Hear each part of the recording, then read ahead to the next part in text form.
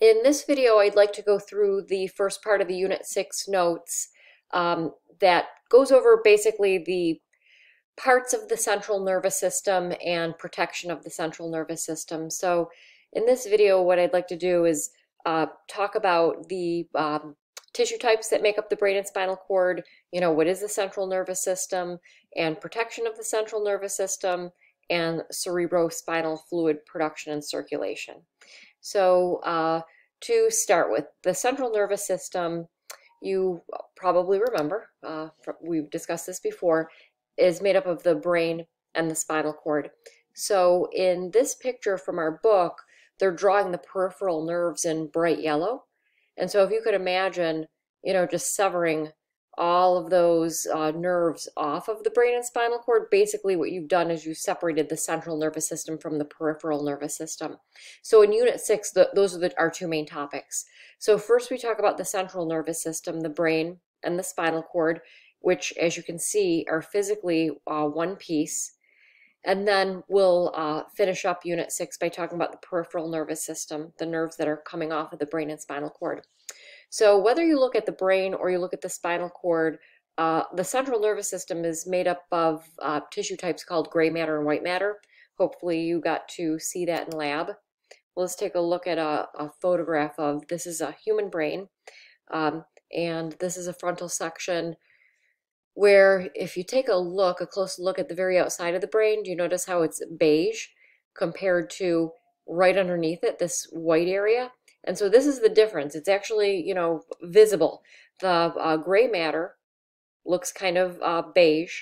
Gray matter is made up of neuron cell bodies, unmyelinated axons, glial cells, supporting cells, compared to white matter is predominantly myelinated axons. And so you can get a mix of tissue in white matter and gray matter, but just predominantly you're looking at neuron cell bodies in gray and myelinated axons in white matter. And so what we're thinking is that since there's cell bodies in gray matter, I'm thinking that that's where information is being processed, like we talked about in the last unit, compared to in the white matter. This is myelinated axons. I bet this is an area of information flow, information movement. And so you can see the difference in function. And so the brain has gray matter that makes up the outer periphery, at least in most of the areas, the cerebrum and the cerebellum. And then the spinal cord is actually set up completely opposite that, where the white matter is on the outside and the gray matter is on the inside. Just looking for a picture of it here. So here's a diagram from our book. So this is a cross section through the spinal cord. You can see a vertebra surrounding everything. Okay, here's the cord, and notice how the white matter is on the outside and then the gray matter is on the inside. So it's opposite that of the brain, but it's still made up of gray matter and white matter. And so that's the first thing that I talk about in the notes, that as far as the histology goes, that you see these two main tissue types, the gray matter and the white matter. And as we talk about different parts of the central nervous system, I'll point out where these are, even though I gave you the basic trend already. And so also, as we know, as far as the composition, the central nervous system is made up of the brain and it's made up of the spinal cord. So here what I'm doing is I'm trying to just give you the basic idea as far as structure. So we looked at the arrangement of gray matter and white matter in the brain, how the gray is on the outside and then the white is underneath that. And then as far as regions, the brain is made up of 4 main regions. I'll show you these regions. Taking a look at, let's say, this image. This is a photo of a human brain. This area is the cerebrum. That's the biggest part. The cerebellum, that's another main region. This is posterior, so that's in the back. The brain stem is a continuation of the spinal cord. So you can see they severed the spinal cord off here. So that's the brain stem. And then the 4th area of the brain you can only see when you look inside of the brain. It's called the diencephalon. So I'm going to go back to this picture and show you that this area is the diencephalon. It's like the central core of the brain. Okay, so the brain is not completely solid. I'm not sure if you've looked at this yet, but there's actually hollow cavities within the brain. They're called ventricles. And these ventricles, we have 4 of them, are interconnected. And so I'm going to show you a picture from the book, a diagram of the ventricles. So here's the brain, and what they're doing is they're making the ventricles bright blue. So this is kind of making like the brain transparent and the ventricles bright blue just so we can see them. But of course these are, like in the core of the brain. We can't see them from the outside really.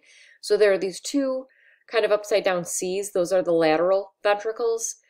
They aren't named right and left. They're just called the lateral ventricles, and they connect with the 3rd ventricle. And then this area right in front of the cerebellum, this is the 4th ventricle. And you can see how the 4th ventricle is going to continue as a canal, and that canal goes right down the middle of the spinal cord. So these ventricles are interconnected, as I mentioned. So the 2 lateral ventricles are connected to the 3rd ventricle through the interventricular foramina, okay, or foramen, singular. 3rd ventricle, cerebral aqueduct, attaches the 3rd ventricle to the 4th ventricle, and then again the 4th ventricle continues on as the central canal. So this is a great picture to look at to learn the ventricles, but I'm going to just show you one more because more realistically, the 2 lateral ventricles are side by side. They're only separated by this little membrane right on midline called the septum pellucidum. Okay, so there are the 2 lateral ventricles. Here's the interventricular foramen, 3rd ventricle, cerebral aqueduct, 4th ventricle in front of the cerebellum, central canal. Okay, so the cerebrospinal fluid is actually produced within the ventricles and circulates throughout the ventricles. So I'm going to talk about that in a little bit. But this is the basic composition of the nervous system, the central nervous system, that is made up of gray matter and white matter, both the brain and spinal cord, and both the brain and spinal cord have these hollow cavities in the middle that are filled with cerebrospinal fluid. So this is basically like the roadmap that I wrote out here for where the ventricles are, and they connect with the central canal, and this is the basic, physical composition of the central nervous system. And so the central nervous system, the brain and the spinal cord, is encased with 3 layers of membranes called the meninges. Okay, and so these are membranes that cover and protect the entire central nervous system. Like I said, it encases the brain and the spinal cord as one piece. Okay, so there are 3 layers to the meninges. The pia mater is the innermost layer, the arachnoid is the middle layer, and then the dura mater is the outer layer. And I'm going to show you some pictures so it's not just names on a paper. So taking a look at this picture, notice how looking at the cerebrum, how the brain looks really glossy, and it looks like there's some kind of like transparent tissue lying right on top of the brain. And that's the pia mater. So the pia mater clings to the surface of the CNS. It clings really tightly. In other words, it dips into all these crevices. So it's not just a flat encasement. It's really, following all like the nooks and crannies of the brain and the spinal cord. The second layer out is called the arachnoid. And the arachnoid, let's take a look at the spinal cord for a minute. And so the arachnoid, you can see, is kind of this web-like structure on the outer periphery. Okay, so arachnoid creates a second layer. It's actually named after a spider web, so it's this wispy layer of connective tissue that you could push aside with a blunt probe. And then the outer layer of the meninges is called the dura mater. That's here. Okay, so that's reflected back in this picture. So in other words, in order to get into the brain or spinal cord, you'd have to cut through the dura mater. It's very tough. It's like leather. It's a tough encasement. So those are the 3 layers of the meninges. And then basically there's a gap in between those layers. So taking a look back at our notes, the pia mater, we know that that's the inner layer. Okay, vascular, just meaning the blood vessels. It has a rich blood supply. It actually clings to the surface of the CNS, like we said. Now, because it's clinging to the surface of the CNS, there is no space underneath the pia mater. That is, like shrink wrap to the CNS. But outside of the pia mater, there's going to be a little space called the subarachnoid space, called subarachnoid because we could think of it as being underneath the arachnoid, which is the middle layer. Like I said, this kind of web-like wispy layer. And then the space between the arachnoid and the outer layer is called the subdural space. Okay, and then the dura is the tough outer encasement. So those are the three layers of the meninges. Now, around the brain, it's said that the dura mater is a double layer around the brain. It's not quite a double layer, but let me show you what's meant by that. So let's take a look at a picture from the book. And let's just see if we can increase the size of this one, because this is a tough one to follow. It's actually easy to understand, but just harder for me to show you because there's so much that they're showing here. So here's the bone. We recognize that, and we know that the bone has a membrane that coats the outside of the bone called the periosteum. So there's the periosteum on the outside of the skull. Here's the periosteum on the inside of the skull. And so this pink layer, that's the dura mater. I'm going to switch marker colors here so that we can see this better. Okay, so here's the dura mater, right, the pink layer. And you notice how in some areas the dura mater, it's fused to the periosteum, like right here. And that's what you call the periosteal layer of the dura. Here, the dura mater is not fused to the periosteum. And when the dura mater is not fused to the periosteum, notice how it creates a space in between the two. That space is called a dural sinus. That's where deoxygenated blood pools after it's been used by the brain prior to returning to the heart.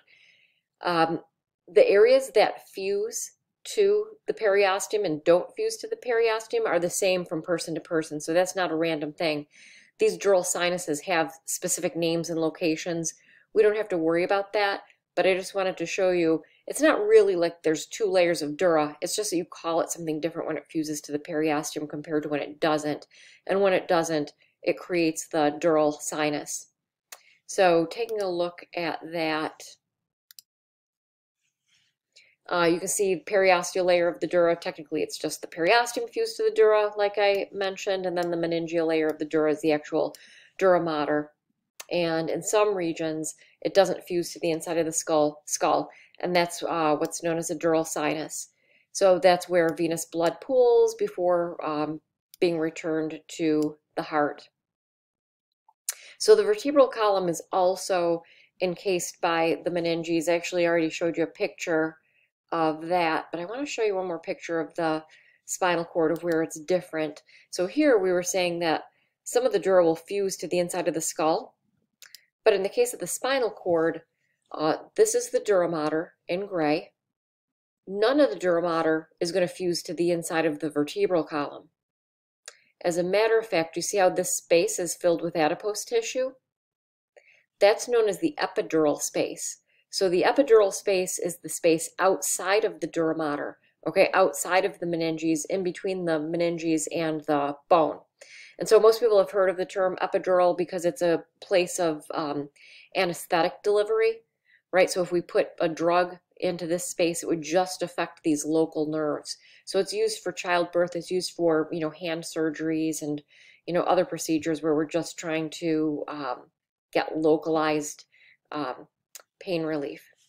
So jumping back to our notes and moving into the cerebrospinal fluid.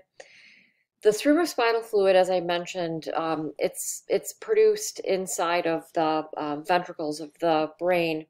It's produced by just taking some of the blood and secreting it into the ventricles. And so what it does is it helps keep a constant composition, helps keep a pH. It reduces the weight of the brain by keeping the brain like buoyant. So you know how we're lighter in a pool, how you can, throw your friends around in the pool, but, maybe not so much on land. So it does that, pardon me, to the brain. It actually makes it manageable for us to, like keep our head upright. It significantly reduces the weight of the brain within the skull. But I'm going to show you some pictures and then we'll come back to this. So I'll just explain how this works. So we remember, hopefully, the ventricles. Okay, so taking a look again, here are the ventricles. Decrease the size of this again. Okay, so here are the ventricles, the two lateral ventricles, third ventricle, fourth ventricle. Each one of those ventricles contains tissue called the choroid plexus. So the choroid plexus, there's 4 bunches of that tissue, if we want to call it that, one in each of the ventricles. And what the choroid plexus is ependymal cells. You might remember those from Unit 5. I'm going to remind you. So an ependymal cell is a type of neuroglial cell. It has cilia that projects from the surface into the fluid-filled ventricle. There's a single layer of these ependymal cells. And these ependymal cells, technically what they do is they surround a capillary bed. So here they're showing us a blood vessel. This is representing the capillary, and you can see the ependymal cells are surrounding the capillary. And so you can see this is what we call the choroid plexus. So the choroid plexus is really just kind of like this capillary bed, this rich blood supply in each of the ventricles coated by these ependymal cells. So what the ependymal cells do is they take some of the plasma, the water, the electrolytes, some of the ions, vitamins, oxygen, just some of it. So none of the big things. The cells know, proteins know, and it secretes this fluid into the ventricle, and that's what we call cerebrospinal fluid. So cerebrospinal fluid is technically just a subset of the plasma that's secreted into the ventricles. So taking a look at this picture from the book. Here, what they're showing us is in red. This is the choroid plexus, okay, choroid plexus. So we can see the choroid plexus in some of the areas in this mid-sagittal section. And the arrows are denoting that the choroid plexus is producing cerebrospinal fluid. So it's taking a subset of the plasma and it's filling the ventricles, and it would fill the central canal as well. So here's a detail that I haven't mentioned yet. There are 3 holes in the 4th ventricle. They're called apertures. Let me show you. So going back to this picture, here's the 4th ventricle. Do you see these 2 holes in the side of the 4th ventricle? Okay, those 2 holes are the lateral apertures. There's 2 of the holes. We can't see the 3rd opening because it's posterior and we're looking at the front of the brain, the anterior view. So taking a look at this view, do you see how they're showing us a hole right on midline in the back of the 4th ventricle? That's the median aperture. So I bring up these openings in the 4th ventricle because if we're producing cerebrospinal fluid in all of the ventricles, not only will it circulate in the ventricles and in the central canal, but, it's going to leak out of these 3 holes, right? And so when it leaks out of these 3 apertures, it can't, we'll look at the brain picture of meninges for a minute. It can't go underneath the pia mater because remember, the pia mater is directly clinging to the surface of the CNS. So when cerebrospinal fluid leaks out, it's going to get stuck here, which is the subarachnoid space. Okay, so that's the subarachnoid space. You can see it's the space right underneath that membrane known as the arachnoid. Taking a look at this picture, reduce the size on this again. So they're trying to show us that. So here's the cerebrospinal fluid leaking out of the median aperture into the subarachnoid space. So this bright blue area would be the subarachnoid space. And so not only does the cerebrospinal fluid fill the ventricles and the central canal, it also surrounds and bathes the outside of the central nervous system. Okay, so after it circulates, because the ependymal cells are ciliated. So the way that the cerebrospinal fluid returns, like gets circulated out of this area is into those dural sinuses. So let's take another look at this. So cerebrospinal fluid at some point, it's in the subarachnoid space. Notice that where the arachnoid is near a dural sinus, how it penetrates through the dura mater in like a little finger-like projection. This is what's known as an arachnoid villus. So here's an arachnoid villus, here's another arachnoid villus, and what happens is the cerebrospinal fluid diffuses out of the arachnoid villus into the deoxygenated blood. So it's a kind of a cool system, right? Because it's derived from the blood and it returns to the blood. So we constantly produce cerebrospinal fluid, okay? We continually produce it, circulate it. We actually replace it a number of times each day. So I wrote all this down for us. It's produced by the choroid plexus, which is the vascular ependymal cells in each ventricle. Cerebrospinal fluid is secreted in each ventricle. It leaks out through the lateral and median apertures in the fourth ventricle into the subarachnoid space. And then when it returns to the blood, so it comes from the blood, it returns to the blood through an arachnoid villus that projects into the dural sinus. And then it becomes part of the blood and it gets returned to the heart. And that's that for this video. So I'm going to talk about the cerebrum in another video. Thanks.